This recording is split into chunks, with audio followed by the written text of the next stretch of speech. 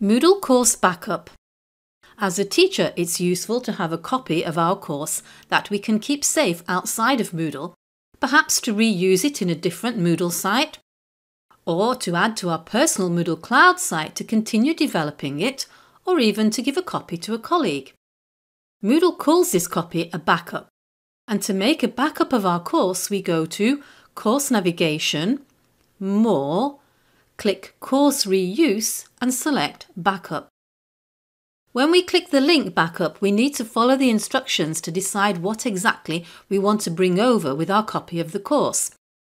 And note that if you're an experienced Moodler, you can jump to the final step if you know what you're doing. But for us beginners, the first thing to understand is that there are X's next to enrolled users and user information. This means that because we are teachers and for security reasons, we can only back up the actual course content, resources and activities. We can't back up the data that our learners have included.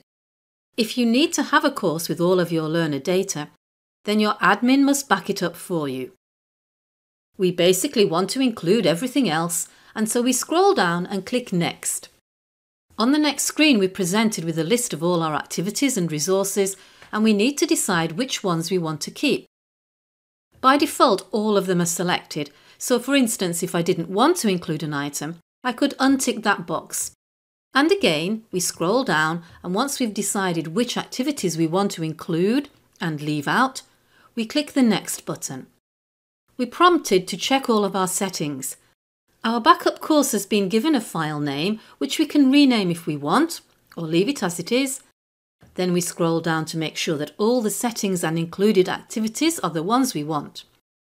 If we made a mistake, we can simply go back to the previous screen and change it. Now it's time to click the button to perform the backup.